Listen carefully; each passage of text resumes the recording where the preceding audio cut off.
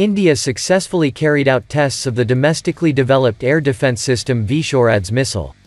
The Indian Ministry of Defence announced that the short-range air defense system VSHORADS missile, developed by the Indian Defence, Research and Development Organisation, DRDO, has been successfully tested at the Chandipur Integrated Test Site in Odisha, India.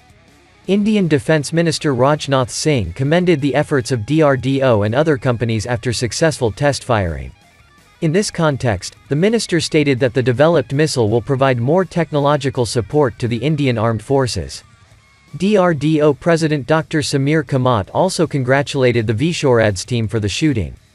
VSHORADS, Very Short-Range Air Defense System, Short-Range Air Defense System, the obsolete Soviet-made air defense systems S-75 Divina, Zu-23 and IGL-A-1, SA-16, and Swedish-made Bofors 40 mm in the inventory of the Indian Land Forces. It began to be developed in 2010 to replace the L-70 systems. The system was designed in collaboration with DRDO's research center in Hyderabad and other Indian companies.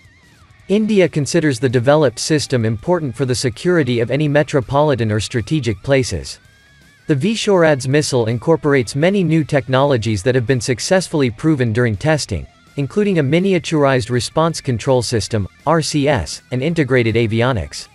Designed to neutralize low-altitude air threats at short ranges, the missile is propelled by a double-thrust solid engine. The missile's design, including the launcher, has been highly optimized for easy portability.